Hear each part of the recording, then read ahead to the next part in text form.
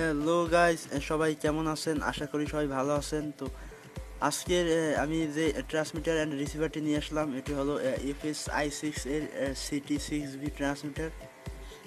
তো এই ট্রান্সমিটারটি যারা একদম বিগিনার্স, যারা নতুন RC plane, RC drone, RC কার, আরসি বোট এগুলো বানাতে চাচ্ছেন, বা যারা ফার্স্ট প্রোডাক্ট হিসেবে লো বাজেটের মধ্যে একটি ট্রান্সমিটার খুঁজতেছেন, তাদের জন্য এই ট্রান্সমিটারটি। তো এই ট্রান্সমিটারটি আপনারা আপনাদের কম্পিউটার দিয়ে খুব সহজে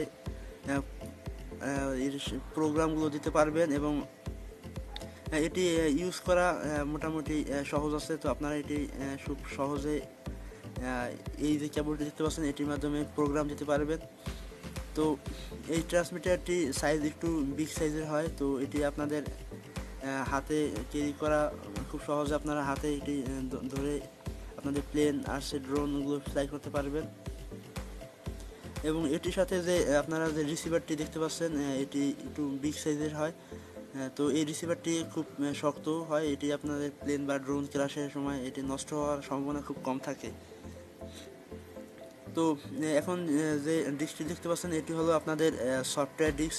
এটি আপনারা কম্পিউটারে এই ডিস্কটি দিয়ে আপনারা প্রোগ্রাম দিতে পারবেন আপনাদের রিমোটে। এবং যে কেবলটি দেখতে পাচ্ছেন, এটি হলো প্রোগ্রাম কেবল।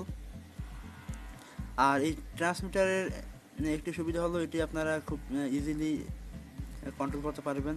এর স্টিকগুলো খুব বিগ সাইজের হয়, আপনারা হাতে আপনার ফিঙ্গার দিয়ে খুব ইজিলি এটিকে ইউজ করতে পারবেন।